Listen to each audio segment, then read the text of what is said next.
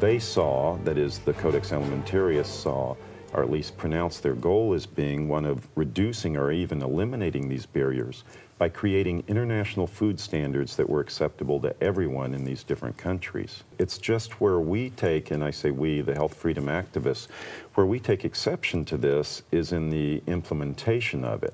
What's happened is somewhere along the way it was hijacked by interests that were antithetical to what we consider to be the true health interests of individuals, of the consumers.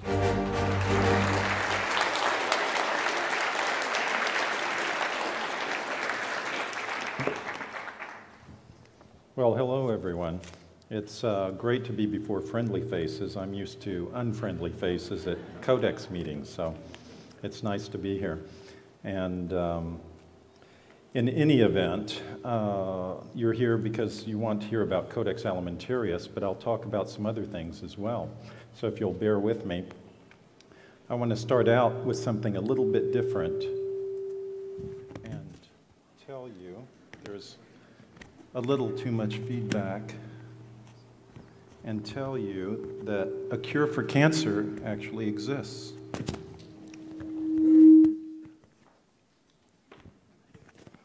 That's what happens when you have big ears. Thank you. Okay. A cure for cancer exists right now that has been used since the early 90s. There's been a researcher named Dr. Yamamoto who's been defeating cancer with no negative side effects, with just once weekly injections that are given of a nanogram of a substance called GCMAF. It's a glycoprotein, it's a macrophage activating factor, and it's injected with a diabetic grade needle once a week because it has a half-life of 6 days. And you do this, depending upon the cancer, for 30 weeks to about 55, maybe even 60 weeks.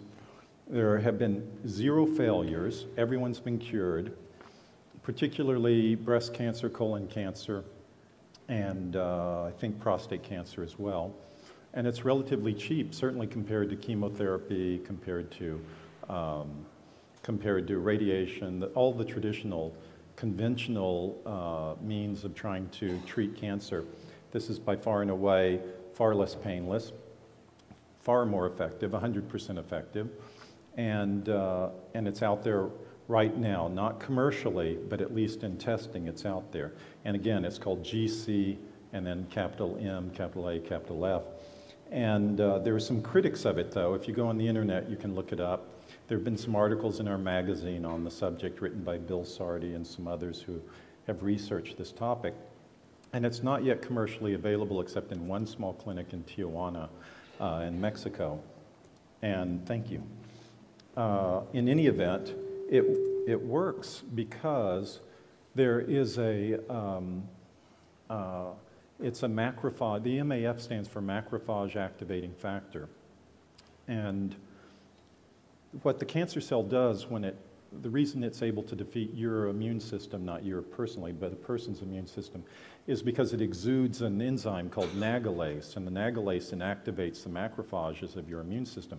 Everyone has 2 immune systems. You have the acquired immune system, which are acquired from vaccinations or illnesses you might have had as a child, and that's the antibodies that are created. And then you have a secondary immune system called the innate immune system, and that's the white blood cells, the macrophages, and the like that are your first responders. They go in and they attack they're the first ones on the site, but these cancer cells exude this enzyme that I mentioned to you, and they inactivate the macrophages. So what this guy found, Dr. Yamamoto, he found by giving these once weekly injections, it's sort of like sending reinforcements to the army, and it overwhelms the nagalase, and hence the cancer cell, with enough GCMAF, enough macrophages, that they then destroy the cancer and the person's cured. Now, admittedly, he has just done this study on small groups of individuals, and that's one of the criticisms of this doctor's work. But what he's done is he succeeded, and here's a photo of a macrophage actually destroying a cancer cell. But it does work, and he's not had a single failure. The conventional approach by contrast. And I'm not talking just about cancer here, but I'm talking about all things. And I'm talking about our experience, what we know in the United States. And you take these figures and probably cut them by about 2/3 or maybe half, and that's what you'll get, maybe 2/3, and you'll get that in the UK.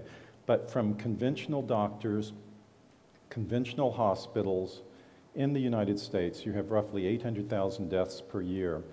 And you have about 100,000 deaths per year from approved drugs. It's around 106,000, 108,000 per year, but it does vary. And even from so-called safe food in a first world country, you have 5,000 deaths a year. So you have all these deaths per year from regulated, government-approved, government-surveyed, all of these things that are meant to be safe in our food supply and our hospitals and by licensed doctors, and yet you still have all these deaths every year. Now, contrast that, if you would, and I know this is a little hard to see. In fact, I don't expect you to even read those words, but you can see the general shape of this outline, and I'll explain it to you. This was done in Canada, and it's the risks of dying relative to being killed on a Boeing 747 flight. And more about that later. But anyway, at the very top, you can see how far out. The higher up you go in this chart, the more risk there is. The lower you go in the chart, the less risk there is. And then there's obviously a wide range in between.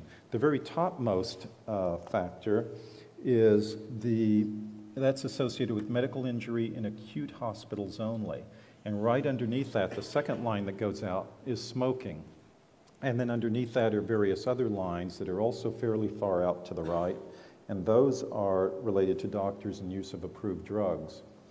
Well, when you get down to natural food products, natural therapies and therapeutic products, you're right here. So you can see low risk, very low case of injury. In fact, the lowest item is your risk of being hit by a meteorite and killed. So it's just above that, and it's below getting killed by a bee sting. So that's the risk factor. Now, I want to explain this to you because I want you to keep that in mind, please, as we go through this whole thing about Codex. I know it seemingly doesn't have anything to do with Codex, but actually has a lot to do with Codex. Natural products are far safer. And by the way, I don't sell natural products. The National Health Federation is an organization of consumers. We don't represent the food industry.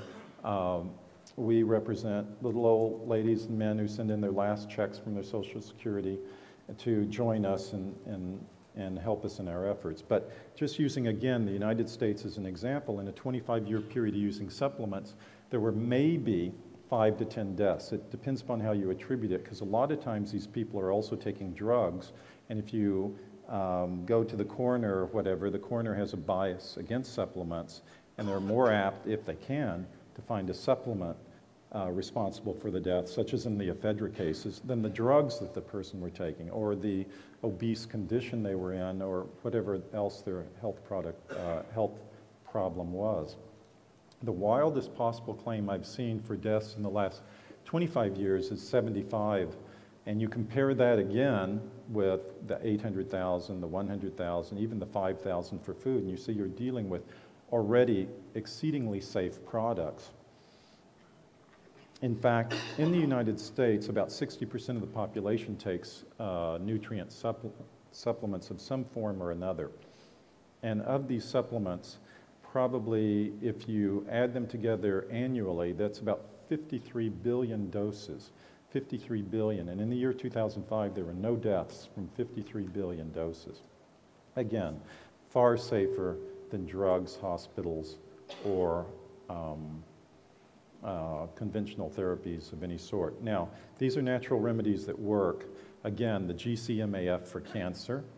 GCMAF also works evidently on treating AIDS. You have selenium, which is very deficient in British soil, so any food grown in Britain will not have much selenium in it. So you need to either take it supplementally or eat Brazil nuts to get your selenium here. And that's very anti-carcinogenic, 200 micrograms a day, very antiviral, natural vitamin D for cancers, viruses, bacteria, magnesium and omega-3s for depression, resveratrol, you know, the one of the major constituents of red wine, which is for longevity and also very antiviral. It's also good for maintaining hair color, as is biotin. If you take 5,000 micrograms a day, it helps you keep your hair color. Believe it or not, that's how powerful it is for helping in that respect. These are all, and this is just a sampling, by the way, and there are many of you in the audience who could tell me a lot about this, so I don't pretend to know all that there is, or even if I could, I don't have enough time during this talk to go through all the things that could work for you. It's just to give you an idea and to let you see that there are alternatives. But then you are here, or you wouldn't already think that. So maybe I'm preaching to the choir. The problem, of course, is that alternative therapies are suppressed. We were always encountering resistance. In the United States, for cancer, it's only cut, poison, burn. If you try to do any other modality, you can be put in prison. You probably heard the story of Daniel Hauser, the young boy actually, who had to flee the state of Minnesota to avoid a court order ordering him to submit to chemotherapeutic treatment. And he and his mother fled the state for California, I think it was, and then later turned themselves in. But he was to be forced to be given chemotherapy when he knew it wasn't going to help him. In fact, one of the contraindications for chemotherapy is that it's carcinogenic. And a lot of the people who undergo chemotherapy, they do not necessarily die of the cancer, but they do die of the heart condition that's caused by the chemotherapy. And then you have, what you have with a lot of conventional stuff is they say, oh, we're winning the battle because people are living longer. Well, they aren't. If I had a couple of salt shakers, just imagine, had salt shakers. This is the conventional discovery of cancer, and then this is the date of death. Well, all they've done is they've moved this salt shaker to this level, and they say, oh, they've lived longer. Well, they haven't. They just discovered the cancer earlier. They didn't make a difference in this endpoint at all. They just discovered this much earlier, so they can say, oh, they lived longer, so we're succeeding. They haven't. So it's a big lie. So what they do is the competition is banned through laws, and they use government's coercive power to do this. If we truly had a free market, and then one does not exist today, if we truly had a free market, then we could all compete on a level playing field. But it's the age-old game of commerce, and what is that? When you can't defeat the competition in the marketplace, you go running crying to mommy. And who's mommy these days? It's the government. So you go to the government, you pay money to these legislators, members of parliament, members of Congress. You have pharmaceutical company, the industries, spending $6 million a day on lobbyists in the United States, $6 million. Just to lobby government, to lobby the Food and Drug Administration in this country, the Food Safety Agency, and you have just the halls of Parliament, the EU Parliament, and the EU Commission just filled with these companies that want their competition eliminated. They use it by actually capturing the government agencies, and this is a pretty important point for opening your eyes, to the extent they aren't already open, to understanding the process, because a lot of people are under this myth, certainly outside this room, that these government agencies that regulate various parts of business, of industry, are doing it for us. But they aren't, and they never have. If they ever did, it was probably for about 30 seconds until they were captured by the industries they were meant to regulate. You know, in the United States, they had a regulatory body, still do, called the Interstate Commerce Commission. That's meant to regulate the trucking industry. Well, the trucking industry took it over ages ago, so they operate it like a cartel. And it's the same way with anything else, because when you think about it, who has the most interest in these agencies? It's not you or I. You know, we have school, we have work, we have children, we have parents to take care of maybe. We want to go to movies, we want to go to conferences like this. We have a whole number of things. The agency part of our brain, or attention part of our brain, occupies just a small part. So what is it? Not even 1%. But for a company that's going to be regulated, a pharmaceutical company, a trucking company, an airline, It's 100% because it affects their bottom line profit. So they will dedicate a large part of their resources to capturing this agency, and they may do it in connection with others. So this is a concept that was broached by others long ago, but it's a very important one, that these are captured agencies. So don't ever be mistaken and think they're fighting for you. They are not. Instead, truth number one is, if I may be so presumptuous, is government agencies do not work for you.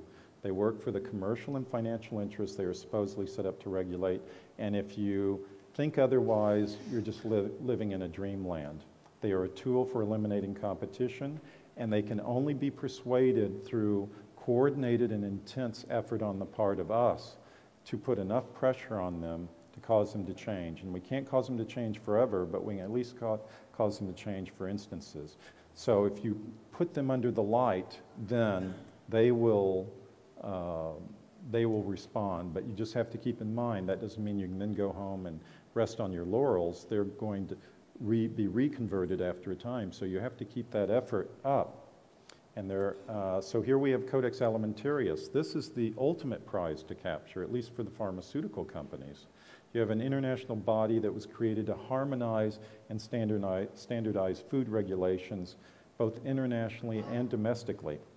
Now, I've been going to a lot of these Codex meetings, and over the last 8 or so years, but Ian Crane taught me something at one of my speeches that I did with him last year, I think it was, when he said, oh, it's really just a template. And I thought about it because I never really thought about it that way before. He said, yeah, it's a template for other things that they plan to introduce throughout the world. And the more I thought about it, I thought, you know, Ian's right. It is a template.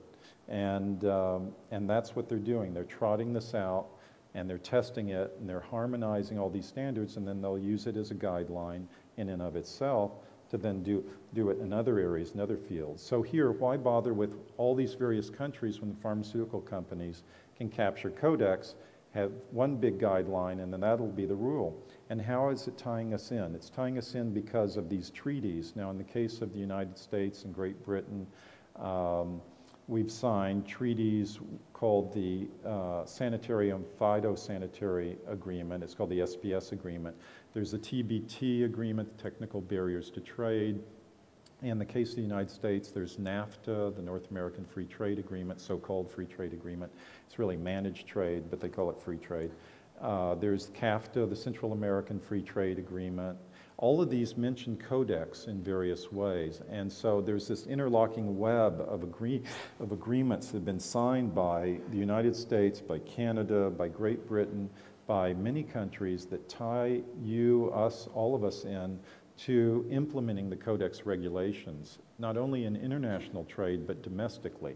And especially in the case of Great Britain, where you're a member of the EU, you're really doubly tied in because you not only have to go by Codex, but by the European Food Supplements Directive and all these other directives that are coming out of Brussels. So they're creating standards that will force, by nature, will force all of us, especially the Anglo-Saxon countries, to adapt to a Napoleonic mode of law. And we've discussed this before in our organization, and in some previous talks, but for those of you who aren't familiar, you know, there's the Napoleonic standard, which is everything that is not specifically allowed is forbidden. And then there's what I think is the more freedom-oriented British common law, which is everything that is not specifically prohibited is allowed. You know, it's the flip side of that. And of course, with Great Britain having spread through the world, its colonies adopted the British way of doing this. So in Canada, the United States, Australia, New Zealand, even India, you find this. But now you're in conflict because now you have British common law having to be subsumed within the Napoleonic code system of the EU superstate. And this is creating some harsh conflict and some, I would like to think, cognitive dissonance here in this country at least, where people are not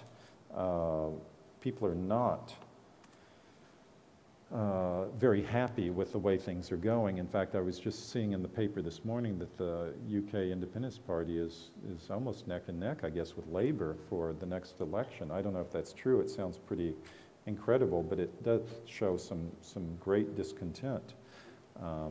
Regardless of one's politics, it's an indicator of something. The Codex Alimentarius Commission, it was created in 1963 by the Food and Agriculture Organization and the World Health Organization, and it started off kind of slowly with a few committees. Now, by this date, there's some 27 committees that are, and I'll bore you a little bit with the details of the structure just so you can put it all in context. There's some 27 committees, and the committees that interest the NHF in particular are the committees that deal with food and nutrition and food labeling. There's some others with food additives and food contaminants that we also go to. But we have been attending these meetings for 8 years now and have been a pretty vocal voice. These committees are hosted by a particular country. So in the case of the CCNFSDU, excuse me, but Codex Committee for Nutrition and Foods for Special Dietary Uses, the one that's concerned with establishing food supplement guidelines and infant baby formulas and the like, that's hosted by Germany. So they provide the location, they provide the meeting room, which is somewhat similar to this size, and they also provide the chairman or chairwoman, as the case may be. And the chairman and chairwoman, they will have a lot of power because they can decide which way the meeting goes. So say we're all the Codex Committee people here, and we want to make a decision. There's no real voting that goes on. The chairman will look out on the room and see and hear the speakers and the like and decide whether there's consensus. If he or she thinks there's consensus, then he or she says it's adopted, the standard. And if there isn't, then they argue about it some more. There's no actual show of hands and voting like that. Sometimes at the commission level on a few things, but generally it's run by consensus. And then underneath these committees, they've given birth to these little subcommittees that they call working groups. They're either electronic working groups or they're physical working groups, and we can take part in these, and we often do, and we submit paperwork to argue our various positions. But all of these are working to one goal, and the goal is standards and guidelines, developments of standards and guidelines.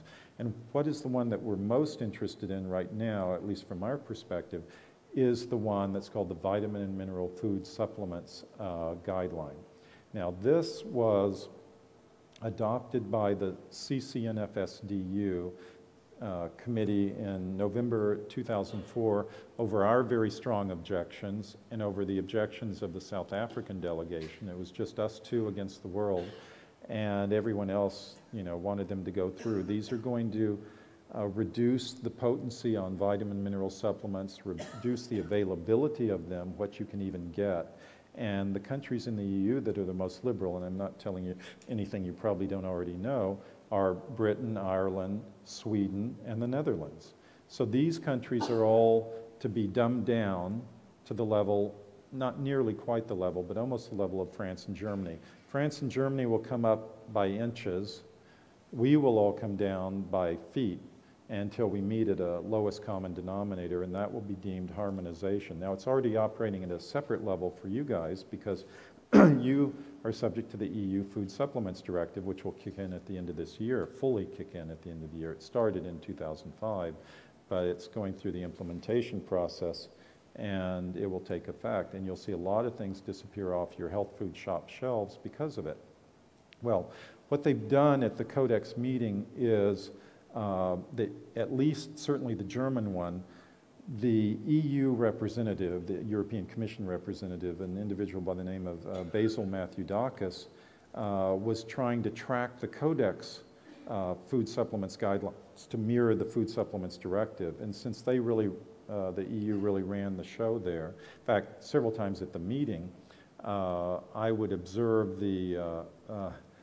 Mr. Matthew-Dacus actually giving instructions to the chairman. You will do this, you will do that.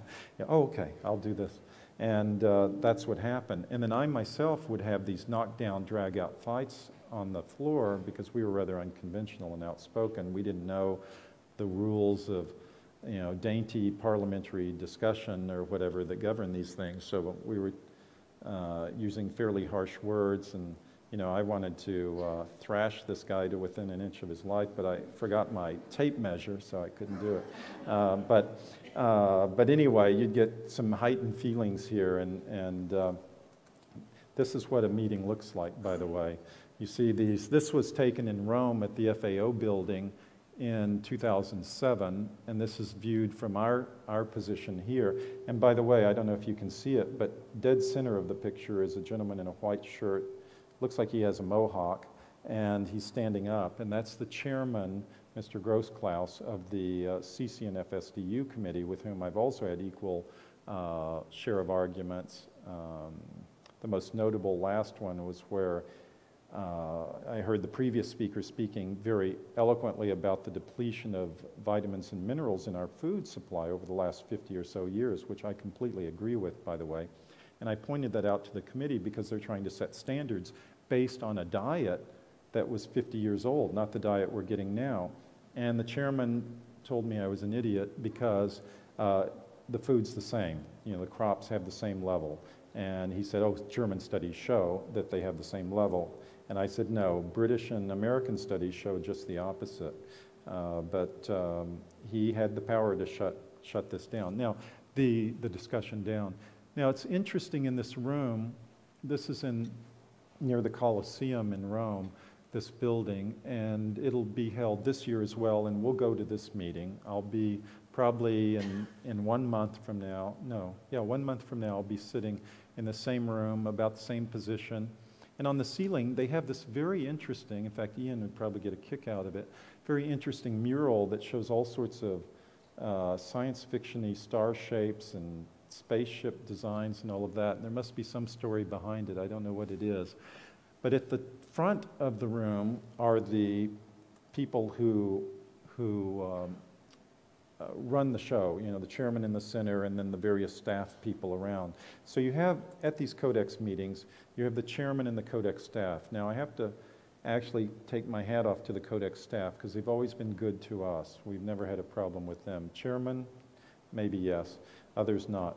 And then in the beginning, sort of like the gold member holders, you know, they get to sit at the front, the national governments, A to B, Albania to Zimbabwe, in that order. And then you have behind them, and these are all bureaucrats, by the way. They claim they represent consumers, but they're just the unelected FDA type, FSA type functionaries who go there that wouldn't know nutrition if it bit them on the nose. And then you have the INGOs, the International Non-Governmental Organizations. Well, you know, I had first started attending meetings as a member of the US delegation, and in fact, any of you sitting here have the right to attend these meetings as a member of the UK delegation. You just write them, say you want to be on there. If they approve you, you could sit on there and you could attend the meeting. But at least in the case of the Americans, you have to sign a paper that says, I agree that I will not lobby any other delegation, that I'm just there to support the US delegate, blah, blah, blah, signed under blood, drop of blood, blah. And that's it. And if you don't abide by that, they kick you off. Well, of course, I didn't really abide by it. But so after 2 years of that, the American delegate, at the time Elizabeth Yetley, said, oh no, I'm not going to let you on the next year. So that kind of forced me, I always operate better under pressure, that forced me to get Codex accredited status for the National Health Federation. I said, well, I'm going. So they turned me down several times. You have to be persistent, but I got it. And then only later did they realize their mistake in letting us in. But at least in the beginning, you know, they thought we were going to be okay. So members of the public can also sit in the nosebleed section. You can't say anything. But the ones who can, you can just observe, and you can't even take pictures. I'm glad you have a good sense of humor. The national governments can speak out, and they get to speak first. Then we get to speak, the INGOs, and I'm often speaking out. I'll give you an example. The most recent Codex meeting, I went to the Calgary Canadian one. They host the CCFL, the Codex Committee on Food Labeling meeting, and that is establishing labeling standards, what you can say about food supplements, what you can say about foods in general. The hot topic there, especially this year, and it just happened the beginning of this month, the first week of May, the hot topic was GM food labeling, as it has been for many years, because you have basically two camps. You have what I call the Western Hemispheric grain exporting countries that don't want to have GM food labeling because they know their grains, which are all GM grown, won't be bought by the consumers in Europe or in the developing world. And then you have the Eastern Hemispheric states, the EU and the others who are fighting to have the GM labeling. In fact, it's kind of funny because our allies at these meetings are the EU, whereas at the German meeting, they're our enemy just about. So it's kind of funny to have these different sort of shifting alliances. But in any event, at this meeting in Calgary, it started out the usual way on this topic. They'll have several different agenda items, and when we got to this one, this was the hot topic that consumed most of the day. And the Americans and the Canadians, the Mexicans weren't there because of the swine flu thing, so they didn't show up. But the Argentinians, the Australians, and the New Zealanders, and then a smattering of some American colonial attendees were speaking out against GM food labeling. Oh, the consumer, the Americans said, is too ignorant to understand the concept, and it will be misleading and deceptive to the consumer to know that they're eating GM food, so we should not have it. And each year they try to get it taken off the table as a matter to be considered. So the EU spoke up against them, and Brazil actually is on our side as well. They're the exception in the Western Hemisphere.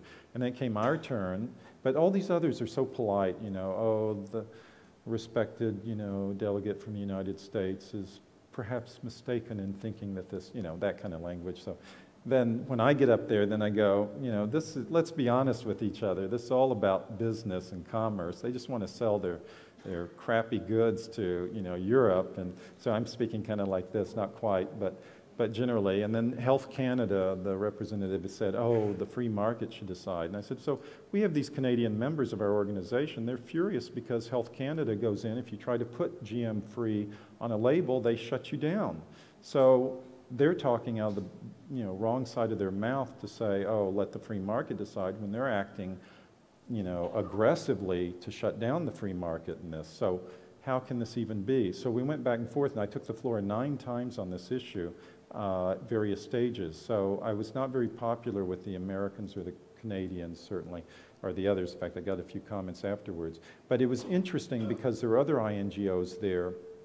Typically, we're the only INGO that represents consumers at a lot of these meetings. But at this meeting, there were some others, interesting organization called the 49th Parallel Bioconsortium Continuum or something like that. And they spoke up, and he made an important point because the American delegate had been saying, oh, well, GM food had been trying to insert language into the labeling guidelines that GM foods are no different than normal foods. GM foods are the same. So he pointed out, he agreed with our comments, he supported them, and then he said, very important point here, he said, well, why do the companies rush to the patent office to patent their special GM food products if they're exactly the same as the others? Why do they do that? She didn't respond to that. But you can see it can get very contentious. And then the chairman, who was kind of in the pocket of the Americans and Canadians, and he was Canadian himself since the meeting was held in Canada, he wanted to put it on pause for 3 years. It took us till after the meeting to figure out that's exactly when the Obama presidency would end, and he'd be up for re-election, so they're probably hoping that there'd be another administration. But because on that issue at least, there have been some indications that we can make some headway. Other issues, none at all, because there's no change from the Bush administration in most of the position. In fact, actually, the change has been for the worse. But anyway, that's been the supposition. But I was able to defeat that along with the Danish delegation and the Kenyan delegation. And we all spoke up and shut that down. And then there were some other things that went on where they tried to take it off the table again entirely, but the end result is it'll be up for consideration next year. We're launching a campaign in Canada and the US to make the Canadian and American delegates follow the wishes of their citizenry, because most Canadians, most Americans do not want this to be suppressed. So, and then last but not least, you have the press that's sometimes there, but not often. Usually it's the alternative press. Now I'm going to stun you by telling you that Codex is a noble concept. I say that just to shock you, because Codex actually, the purpose, stated purpose of it is twofold. One is to have healthy, safe food for consumers, and the second is to eliminate barriers, international barriers to trade.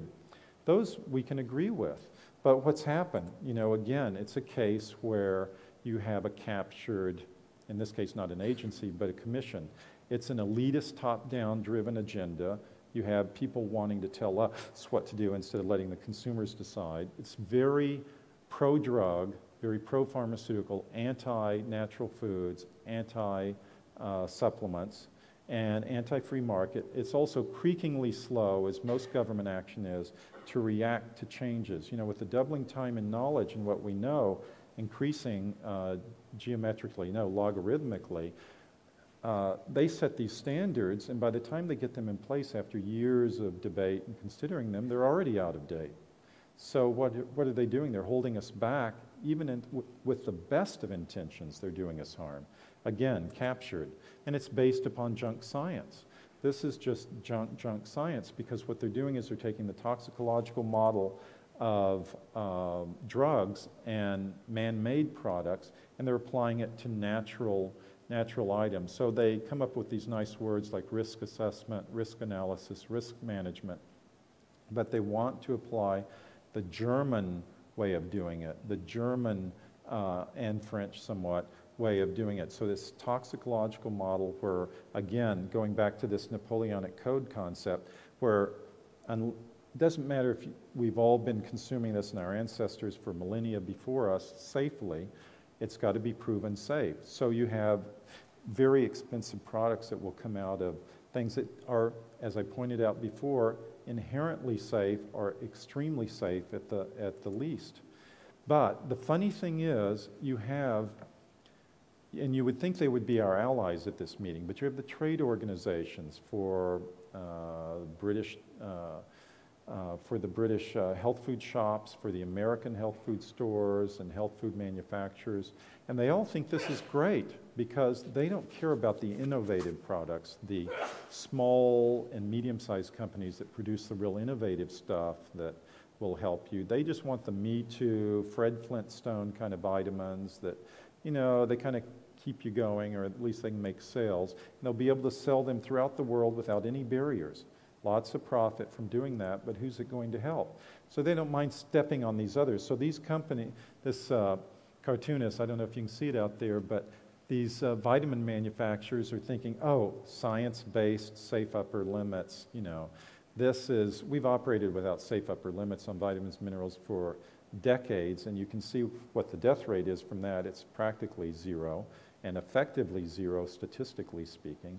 And yet, they're snatching at the bait of science-based safe upper limits, thinking, oh, this will make us all prove how good we are, and yet it won't. It will not. It will be the death knell for the industry, certainly for the innovative part of the industry. So they're creating standards and guidelines based upon junk science, and they think this is terrific.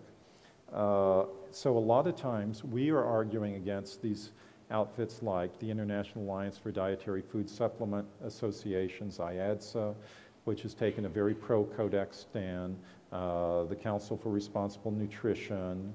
All of these are industry groups. So what do we come up with then? We come up with these kind of issues at the meeting. The vitamin mineral food guidelines that I've already discussed, having the knockdown drag-out fights with Mr. Matthew Dacus over that. The GM food labeling, I gave you an example of that. Last year, about 13 months ago, 14 months ago, we went to the Codex Committee on Food Additives meeting in Beijing, because China hosts that now. And we argued, we were the only consumer organization there. And, you know, when I go to these meetings, sometimes I'm there by myself, other times we have a few other people in our delegation. And I know it may sound a little bit corny, but I actually think about all of you, not individually, but I think, God, I'm here, you know, I'm speaking for people who who aren't represented. They certainly aren't represented by their countries, who are trying to suppress these natural remedies and natural supplements. So, you know, it seems like a big burden, but it's actually, I feel better. Even though I'm ignored and shunned by a lot of the other delegates, who see me as nothing but a troublemaker, it's actually quite satisfactory because there are people like you who I imagine being behind me, and I hope realistically imagine.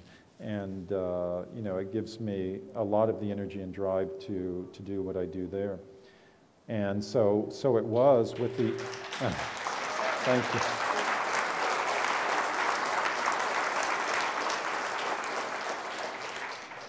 Thank you. So it was with the aspartame, because the aspartame, no one was speaking out against it. You had industry people there who were saying, oh, studies show it's safe, completely safe. And we were the only ones, I was the only one to speak out at the meeting about it. Unfortunately, I'm sad to report, it's too far along in the process. It will be approved by Codex as a food additive. But we have more hope with, as you would say, the aluminum food additives, the ones that are used in baking and the like. Again, we were the only ones to speak out. But the chairman, interestingly enough, supported us. This was a case where the Chinese chairman said, you know, we used to treat this as a contaminant. Now, this is like in baking powder and other things. You find a lot of this, and it's very dangerous. It can accumulate and hurt your thinking processes, amongst many other processes, bodily processes there. Now, I also went to the Rotterdam meeting in March. And that's the one on the Codex Committee on Contaminants in Food. And it was generally just pretty humdrum until we got to the issue of melamine, which you may recall was the contaminant from the Chinese food manufacturers. They poisoned a lot of pet food products, and a lot of pets died, dogs and cats died. And then you started finding it in like infant formulas, because it's very, for those of you who don't know, it's a very cheap substitute for protein. And you can spike, it's like artificially spiking a food product. So when you test it, the tests aren't sensitive enough to say, oh, this is melamine. Well, they're starting to be now after this problem arose. But before I'd say, oh, protein content, 20%. Ah, that's great. But it wasn't real protein, it was fake protein. It was this melamine that they were throwing in, the Chinese manufacturers, but it's killing people, pets and the like. So at this meeting in Rotterdam, I couldn't believe it when I saw, it was the first time we'd gone to this particular committee meeting, but it was so easy because I was based in Paris, so I just got on the high-speed train and I was there. But they wanted to approve limits, but high limits on melamine. I said there should be no detectable limits on it, none whatsoever. So here I threw a spanner in the works there because they were all set to go on and do it. And in fact, the chairman turned to me at one point, and we are dealing with it in working groups, so that will happen and is happening now with us submitting papers and discussing this with the working group members, which is just a subset of the regular committee, to get no detectable limits on it. So that's what we're arguing for there. But the Canadian delegate, the Dutch delegate, some of the others, they couldn't believe that we were even challenging this. That's how far out of touch with reality they are. So we have publications that these people put out, these people being the Codex Commission, and this is just an example here. They put out this international, the one on the left is, they put them out in French, Spanish, and English. The one on the left deals with food labeling. The one on the right just deals with safer food and is generally one of their pro-Codex pieces. But they do have the Codex Strategic Plan, and it's a booklet like this that's been updated. It used to say, I think, 2004 to 2007. Now this one's 2008 to 2013. And there are a lot of people who will tell you that Codex is not concerned with domestic legislation, but they are wrong. And the proof is in the pudding right here if you just go to this book and you go to the strategic plan. Now, I don't expect you to read that, so I'll read it to you. And it says here, the Codex Alimentarius Commission envisions a world afforded the highest attainable levels of consumer protection, including food safety and quality. That's a noble goal. To this end, the Commission will develop internationally agreed standards and related texts for use in domestic regulation and international trade in food that are based on scientific principles and fulfill the objectives of consumer health protection and fair practices in food trade. So in domestic regulation. So if anyone tells you that this is not to apply domestically, and you'll usually hear this from the trade organizations, tell them they're wrong. Again, flip the page on this same book, and it's mentioned here several times. I won't read the first one, but the second one at the bottom says application at the international and national levels. This is what they're aiming for. They want it to be worldwide. And in fact, what we found is some of the third world countries are so eager to implement the Codex standards, they're actually implementing them before they're adopted by the Commission. They're actually putting them into effect before that time. So here we come to truth number 2, is the problem that we face, I think, is a highly centralized world where power is very remote from the people like you and I that sit here. So the second truth that I would propose to you is you need to decentralize government whenever and wherever possible. You need to diffuse the power, because power is very, very corrupting, as we all have heard the adage. It's very dehumanizing, actually, to us. And we need to get, I know it sounds a little quaint, but get power back to the people, the old 60s slogan. The more remote the rulers, the more corrupt and less accountable they are. And there's a tendency among too many people now to look to government to solve all their problems. Just witness the election of Obama in the US. I mean, of course, we had to suffer through the Bush years, so who wouldn't have been relieved? You know, you could have elected Hitler almost and we would have been relieved. So when Obama came on, we, you know, breathed a sigh of relief, but you know, he's not God, nor will he ever be, and there will be a lot of disappointed people because of it. You know, government is not God. In the old days, people looked to the Catholic Church as the main support, and then after the schisms and all of that, then it was their respective churches, Protestant or otherwise. But there's an unfortunate tendency today to think that government is so powerful that it can get you whatever God might give you. And I just want to state the obvious, because it's so subsumed within the culture. Oh, this elector, this legislator, this member of parliament, he'll be able to, or she'll be able to give you what you want. Well, it's not true. Truth number 3, no matter whom you vote for, the government always gets elected. You will always get, and they'll talk a good show, you'll agree with them maybe even on some points, but when the tire meets the road, it's the same old story, nothing changes. And why is that? Because there are men and women behind the scenes that are pulling their strings. You think Obama's any different than Bush? No, he's standing on the shoulders of Bush, and he's controlled by the same people that controlled Bush.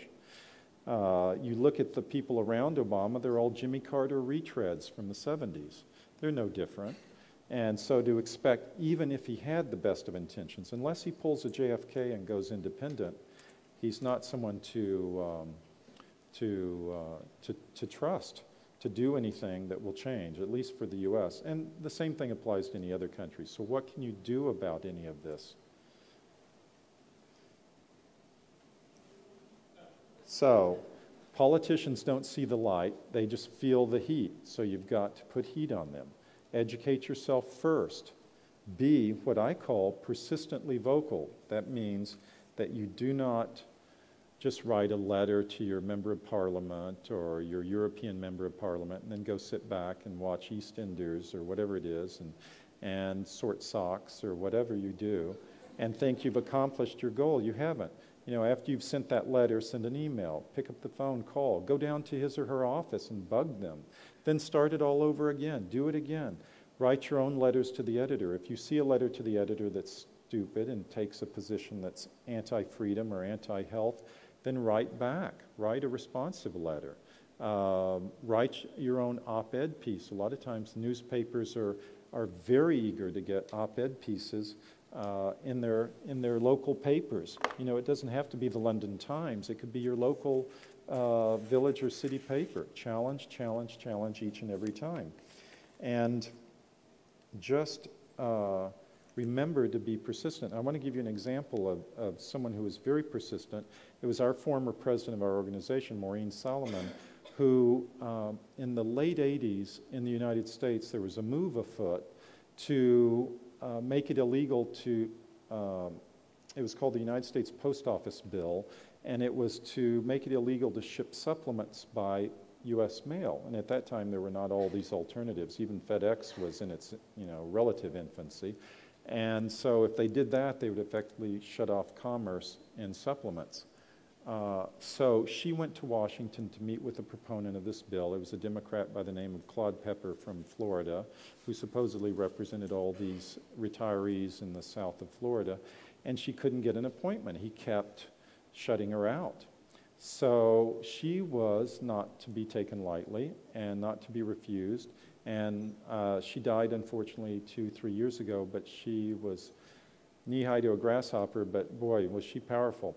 And so she found out through her charm, she found out when he was flying back to his constituency from Washington, D.C. to Florida, booked a flight, got the seat right next to him in first class, and flew all the way down with him, talking his ear off, all the way to Florida. Well, within 2 weeks of that, he withdrew the bill from Congress, and it never appeared again. And that's persistence. And that was her, and that's what she did. And very few people know about this, and we didn't talk much about it, but supplements could have been strangled back in the late 80s, but thanks to her, they weren't. So, yeah, thank you. She deserves a lot of applause. The other thing I want to encourage you to do is join with others to act. I would, of course, encourage you to join with NHF. We have just this year started a local branch, local in the sense of national branch here in the UK, and I would encourage you to do that. But I skipped ahead, and I probably shouldn't have. I wanted to use a quote from a person I absolutely despise. So I got Lyndon Johnson, who is probably the most corrupt politician in the world, probably responsible for Kennedy's assassination, at least in part. But he did say something that was brilliant, and that is that what convinces is conviction. When you're writing these letters to the editor, when you're talking to others, you need to have the conviction. Believe in the argument you're advancing. And he says it all here. If you don't, I'll just read it for those of you who can't. If you don't, you're as good as dead. The other person will sense that something isn't there, and no chain of reasoning, no matter how logical or elegant or brilliant, will win your case for you. Now, this is a man who made his career conniving in the U.S. Senate and cheating and stealing from others. And so he could know, if anyone would know, about this. But it's so true. These words are very true. There's nothing like conviction. There's another example of this, which is maybe a little bit better example. It's during the Spanish Civil War, when the Franco uprising occurred in 1936, they were close to finishing the war. They didn't quite succeed. They thought it would be a little palace coup, but they were stopped by the popular uprising of the people. But they were not professionals, they were amateurs, and the professional troops, the Moroccan troops and the Spanish Foreign Legion troops were beating them back and would have been in Madrid by November of that year, but for the conviction of some people, London East Enders, Chicago South Siders, men who joined these international brigades and went there to stop them, and they had no military training, they had nothing but their conviction, and they stopped them cold. Unfortunately, that Civil War went on for a number of years, but it goes to show that when people have this conviction in their hearts and in their minds, you can stop just about anything.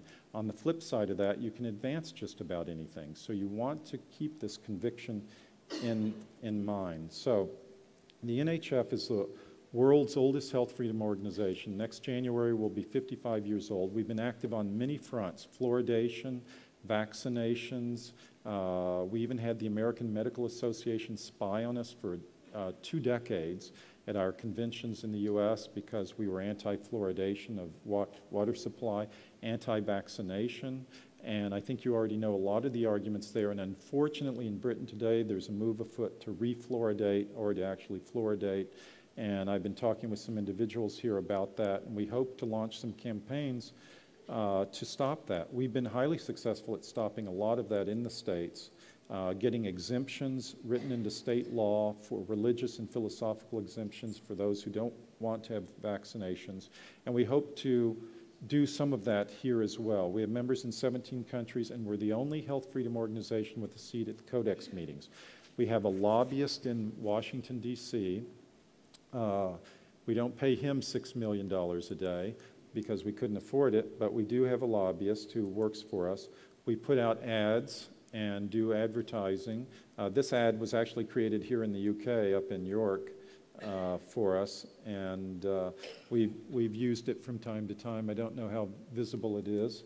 We meet with some of the better politicians. This is, for those of you who know, Ron Paul. He was a recipient of our Health Freedom Hero Award last year, and is a very big proponent of health freedom in the United States and elsewhere. He ran for president. He got no press because he wasn't controlled by the Bilderbergers or any of those people. So they tried to shut him out every chance they got. But he should have been had it been a truly open political campaign, he would have been the person running against Obama, by the way. But that was not to be made or to happen. This is, I don't expect you to read this at all. This is just to give you an idea. This is a letter that we sent to Mr. Noel Griffin of the Food Standards Agency in London on their proposed draft definition of advertising in relation to nutrition and health claims. This is an example of what we also do, and we need support because there are only so many of us who can do this, but to try to affect standards both in the UK, in the EU, in the US, in Canada. And then here is my favorite person in the UK. This is Glenda Davis, and she's seated over here, and she is our NHF UK Executive Director, and I encourage all of you to go up and introduce yourself and say hi and say, I'm tired of this nonsense, what can I do to help? And so if you see this lovely woman somewhere around with her jet plane boyfriend, then that's her. And yeah, he flies 747s for British Airways, so be careful. This is just an advertisement you'll see in our program. Glenda, by the way, is actually the one who wrote the article in the program that's attributed to me. Somehow it was attributed to me, but she deserves the credit. So go contact her, please. And just remember that you can have as many cars and houses and lovely things in your life as you want, but you know, what really counts is the legacy that you leave afterwards. And that's the important thing. And if it's not going to be us to do all of this, then who's going to do it? And if it's not going to be done now, then when will it be done? When it's too late? So I'm quoting Ronald Reagan here, so you may find that a bit funny, but these are apt words. I debated whether to leave his name off, but I thought you deserved to know where it came from. So I strongly encourage you to work with us. I think there's about 10 minutes, and so I'm not sure if anyone has any questions that I could answer, because I probably have about 10 minutes before things wind up, if anyone does. And if you don't, it's a little hard. I see some hand over there. Yes?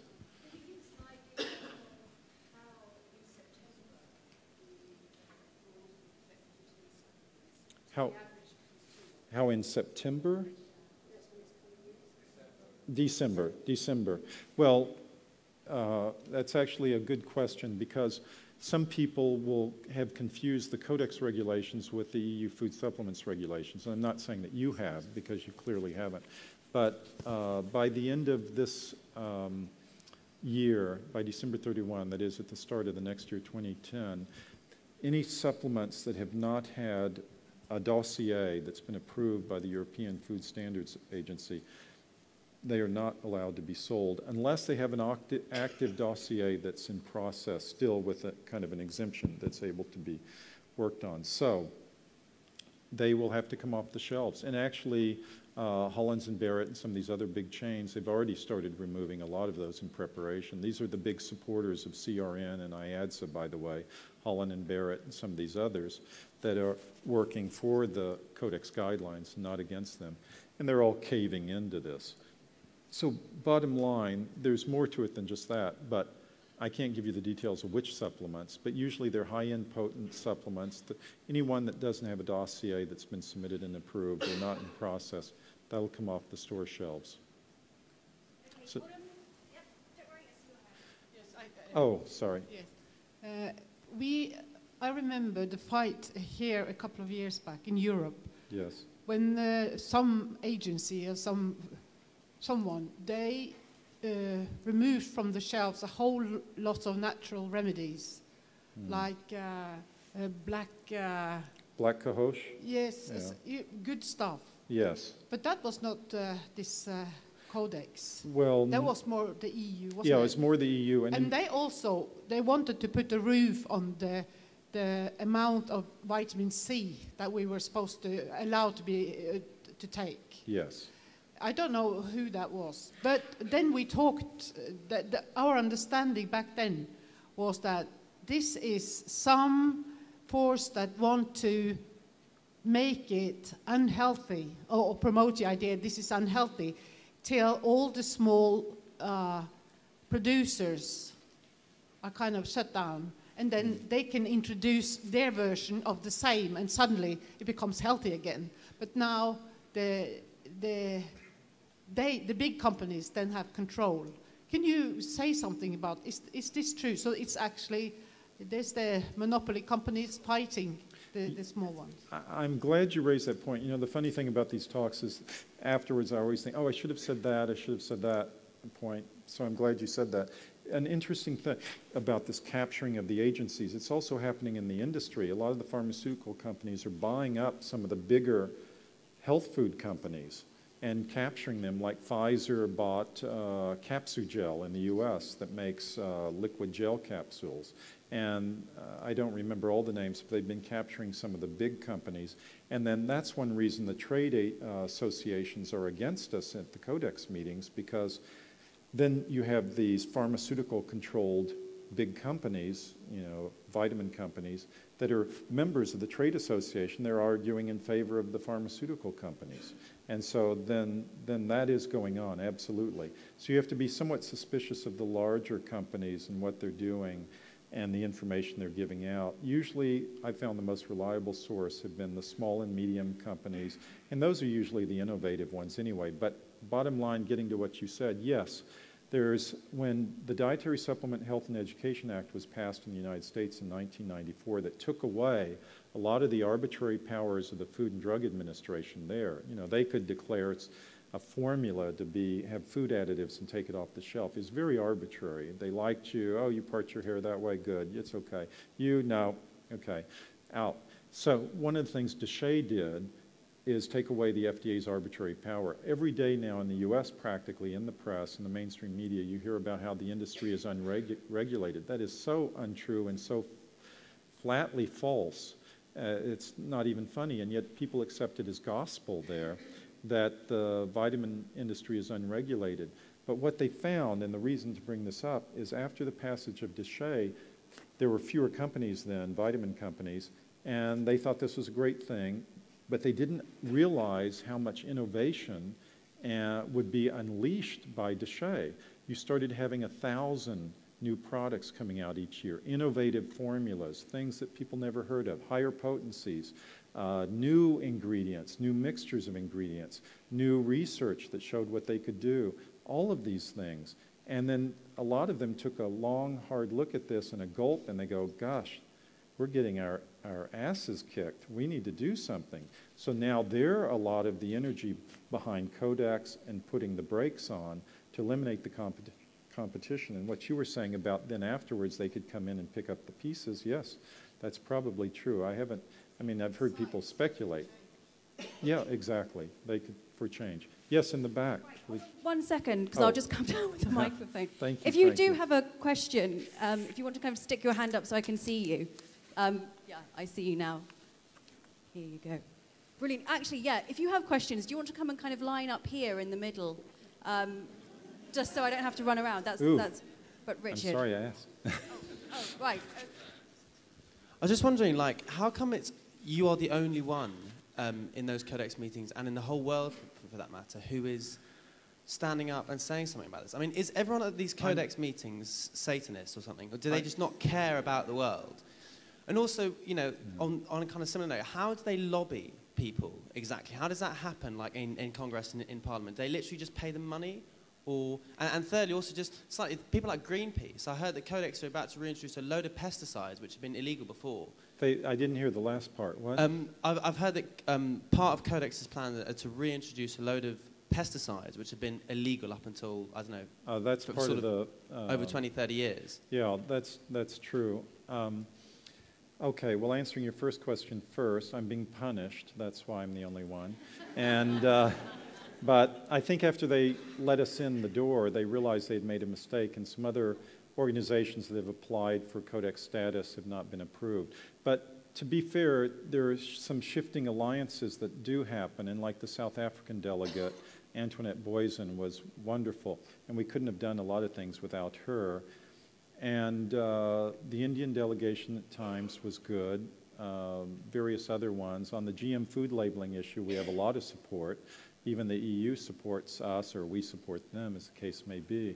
So we aren't always speaking alone, but at least from a consumer standpoint, we certainly are. And then, but it's just because this is the other thing. They're doing this in the dark shadows. You know, it's not done in Parliament here. It's not done in the halls of Congress, even in Washington, D.C. It's being done in distant shores by unelected bureaucratic functionaries, and this is the way they like it. It's all quiet. There's not much press on it. There's not much publicity. That's the other reason we're there, is to shine light on this, and we write about it. It's on our website, which I should give you, by the way, which is if you go to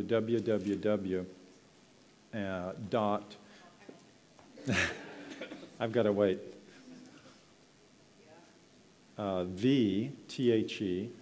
NHF, our initials, nhf.com. You can get a lot of this information. You can sign up either at the desk here, we have a booth, or online, and we keep your information strictly confidential. We don't trade or exchange or spam you or anything like that. No one has access to it but 3 people in our organization. And you can be on our press releases and the information that comes out. If you had, you would have heard some of even what I said now, because for instance, my report on the Codex meeting on GM food labeling, I sent out on May 7th. So then your second question, your middle question about the lobbying of these people, how does it happen and all of that? I mean, you know, it's the age-old game. They exchange money. Look at Bill Clinton when he sold military secrets to the Red Chinese for targeting ICBMs on U.S. cities. You know, that was cheap. That was like $2 million to the Democratic National Party by way of Indonesia. So you have these middlemen that funnel you know, the funds in and deposit into the accounts. And he did that over the objection of the Department of Commerce, the Department of State, the Pentagon, the CIA, the FBI, and yet he approved it and it went through. And that's just one example. So they'll send strippers, they'll send money, they'll get blackmail photographs, they'll do what they can. They'll send them on junket trips to Africa, to Europe, to America, to wherever. And the payoff can take many forms. So it's, you know, it's a sad game. And a lot of people say you need campaign reform, and you do, to do this, but you never get at the root problem that way. You can put as many laws in place. Oh, you have to report this, and it has to be transparent, blah, blah, blah. They'll always find a way around that to hide it. You think you're ever going to stop that? They can't even stop illegal drugs in prisons. So how do they expect to stop that? The only way to do it is you stop giving power to the government to dispense favors. The more power they have to dispense favors, the more powerful they are, the more corruption will be, because it will attract all the bad elements to this central locus where the party favors are distributed. It's just like putting a pot of gold here and then leaving the room empty and advertising it. You know, people are going to come, the worst elements, and steal it. So what you do is you try to take power away from the government. I mean, that's the whole thing, the beauty behind at least the original conception of the United States. So you had decentralized power. You know, I was, and I almost forgot to tell this story, but I was in a cafe when I was a student. I went to the Sorbonne as a student, study French and Spanish history. And went out one evening with some friends, one of whom was a very pretty young girl, and we were at a cafe in the heart of the Latin Quarter in Paris, and there was this old French guy, and now I think back at it, he's probably my age. But anyway, he was leering at my friend, so he invited us over to join him, but he was really just interested in the girl. And he then sneered at me. He said, "Ah, you're from America, huh? But you're in a country that doesn't even have a name." And I said, "What do you mean it doesn't have a name? It's the United States of America." "No, that's not a name, that's a description." And I started to argue with him, but I thought about it, and I thought, you know what? He's right. It isn't a name. He was absolutely right. And why is that? It's because the United States was founded as a decentralized republic. You had Texas, you had Virginia. Those are names. You have New York, New Hampshire, New Jersey, Georgia. Those are all names. It was meant to be that way. The power was meant to be diffused in the states. The states were to be more powerful even than the federal government. The federal government was just this conceived to be this overarching thing. But the tendency, it's like the law of thermodynamics. You know, entropy increases over time. So power tends to increase and be more and more centralized over time. You have to make a deliberate effort to cut that trend, and it takes effort and energy and attention. And a lot of us are not, even I, you know, I get distracted with a lot of things. I don't have all this time. So you need to take part in as much as you can to reverse this negative entropy here, this positive entropy, and to reverse that trend, because it's not going to happen without your efforts. I hope that kind of answered your question. I know I took a side route there. Okay, any more questions for Scott, or is that it? Okay, oh, Richard. I'm very interested in the patenting aspect. It seems that people can take a piece of biology and modify it and then get a patent on it. That seems to me to be fundamentally wrong. When were people allowed to start patenting biology, and was there not massive resistance to people making patents of that? I mean, should I patent my own DNA in case somebody patents it before me? Yeah, well, someone probably has beaten you to it, but no, that's an excellent question, and I'm not a patent lawyer, although I do a lot of intellectual property work, but I did used to work for a patent law firm in Los Angeles for a good number of years, and that was never an issue then, but you're absolutely 100% correct. It is an issue now. And how did they get away with it? A lot of times patent office is so, all it has to be is a novel concept. One of my clients actually is the guy who invented the jet ski. He invented it in 1955 in California, but he thought it was so obvious that he didn't go to the patent office to patent it. He thought, oh, this is so obvious, you just put a motor on it, these kind of things. And he was jet skiing around on the Kern River. And then years later, Kawasaki patented it. And he went, damn, I should have done that. And he would have been filthy rich by now. But he didn't do it. Same thing with this. I guess someone, and I don't truly know, so I'm probably not the right person to answer this question, but someone thought, this is a novel concept, and if I just tweak it a little bit, then it'll be different from what's already been out there, and it will be original enough that it'll pass the muster of the US, the British, the Canadian, whatever patent office it might be, and get accepted. And let's just try it. So lo and behold, they did it, and it passed. And then it started establishing a precedent. Now it's an accepted process. So I think it was just sort of someone trying, and it working, and then others jumping on the bandwagon, and now we're here at this problem, because I totally agree with you. It should not be allowed, and yet it is. Yes? We just have time for a couple more questions, and we're going to wrap up. So we'll make those the last two. Okay? The question is, what gives the Americans the right to patent nature? What gives the Americans the right to deal with nature? American food companies, the likes of Monsanto, Cargill, those kinds. Can you hold it a little closer? I can't hear. American food companies like the likes of Monsanto, Cargill, those kind. What gives them the right to patent nature?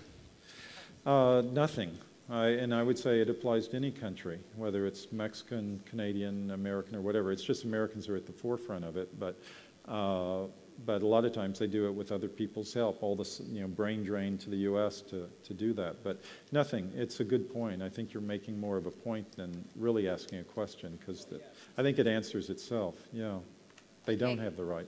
And the last question. I'd just like to ask you, Scott, of the relevance of the seed bank that they've set up in Northern Europe, and just sort of your take on, because obviously at the moment I've heard of it, but I just wondered what your take on this actual seed bank where they're putting natural seeds. The one in Norway, north of Trondheim? I think you're right. I weren't sure if it was Switzerland, but yeah, no, Norway, I think you're right. Yeah, I think it is it's that, in and Norway. I just wondered what your take. I think it shows that they're really afraid of what could happen if things go wrong, and they want a backup plan just in case. And I think actually whoever did that is very wise to have that. And I'm glad they did it. I actually support that they did it, but I just don't support the means that require that to happen is all.